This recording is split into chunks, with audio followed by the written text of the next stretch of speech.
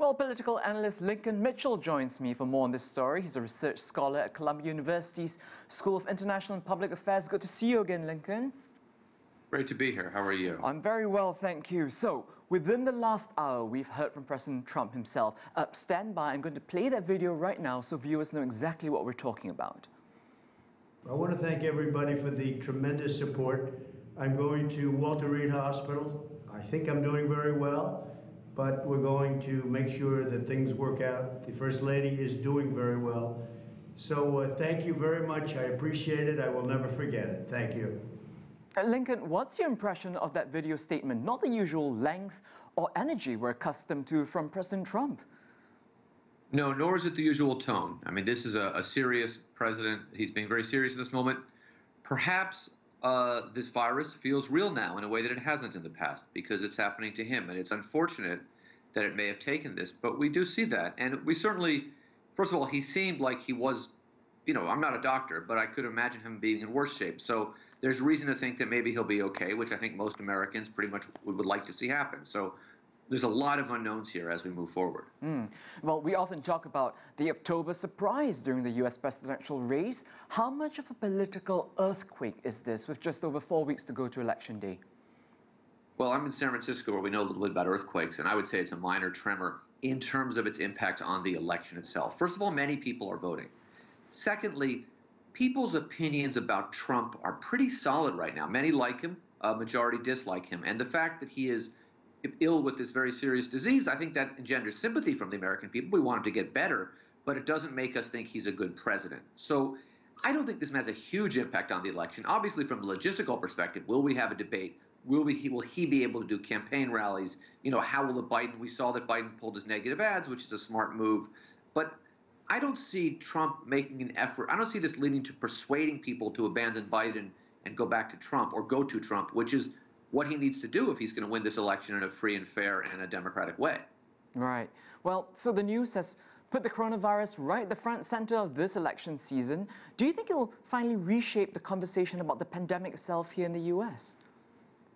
Well, that to me is the most interesting part about this. Donald Trump has committed himself to this notion that we shouldn't take COVID all that seriously, that it'll magically go away, that it's, a Chinese plot, all of this nonsense, instead of focusing on doing what I think are some very basic things. Push Americans to wear masks, push the social distancing, and we shut down in March, shut down longer and use that time well than the initial shutdown. He's done none of those things. The fact that he now has the disease doesn't change all of that. So what it does is it focuses people on the gravity of COVID, which most of us are aware of anyway. And when you focus on the gravity of COVID, regardless of his own personal health, it's hard not to focus on the fact that Donald Trump has mishandled this in a frankly murderous way. This is not just he messed up. This is he deliberately almost ignored this and put people's lives in danger. Trump is sick today, but thousands of other Americans who were not living in denial about this, who didn't encourage people to ignore the policies, are also sick. So while we should hope for a recovery for Donald Trump, we should hope for recovery from all people around the world who are suffering from this disease. Well, I want to build on this point about President Trump downplaying the pandemic. In fact, in recent weeks, he's continued to hold crowded campaign events in defiance of the guidance by his own health officials. How do you think his campaign will approach this, for minimal damage? What's the spin here? Well, the spin, if you're sitting in the campaign, is that we have some time here where Donald Trump is not going to be front and center. And from a very basic political standpoint, because Donald Trump is so disliked, that's not a terrible thing. He can't do another debate performance like he did on Monday or Tuesday. That would be very damaging. So you pull him, he gets pulled back from the debate stage. He gets pulled back from those rallies. Those rallies are tremendous health hazards, but they're also politically damaging because they're not well attended, because any swing voter looks at it and says, this man is terrifying. So from the campaign perspective, ironically, what they could be doing is focusing on the communication through the ads, the media, the social media, and things like that. And the story about Donald Trump should be, from a campaign perspective, his health. Is he getting better? We hope he's getting better and all of that.